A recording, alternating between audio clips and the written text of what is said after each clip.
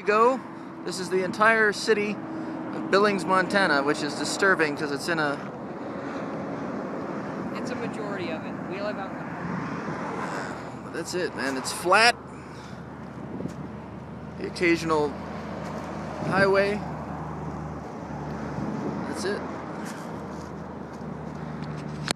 I'm currently wandering through downtown Billings, Montana.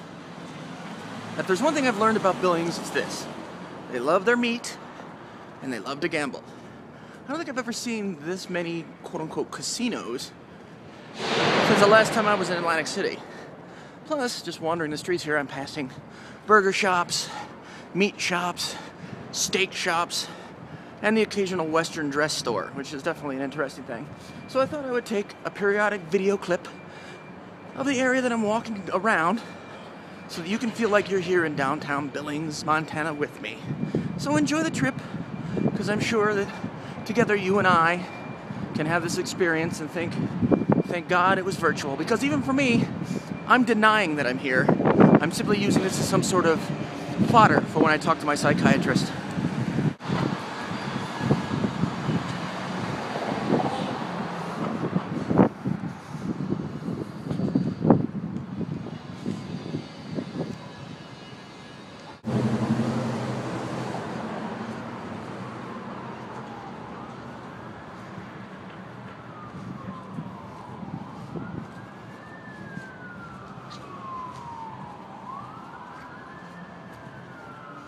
That's right, logging and ballet in one.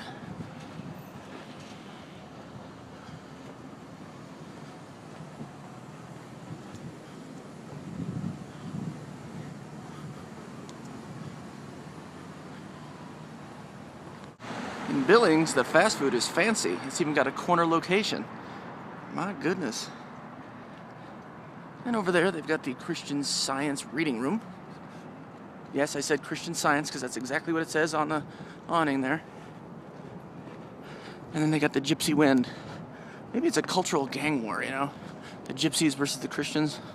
Knives and Bibles flying all over the place. Yeah, that pretty much sums up the downtown Billings.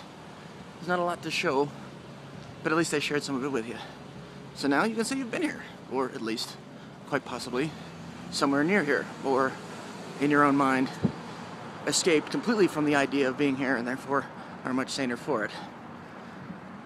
I wish there was more that I could say about this place. It's a small town that actually has a metropolitan section, and yeah, that's pretty much all I can say. So go walk down through the streets of your local metropolitan area or major city, and then it'll be just like you were here, except you weren't, which is good. All right then.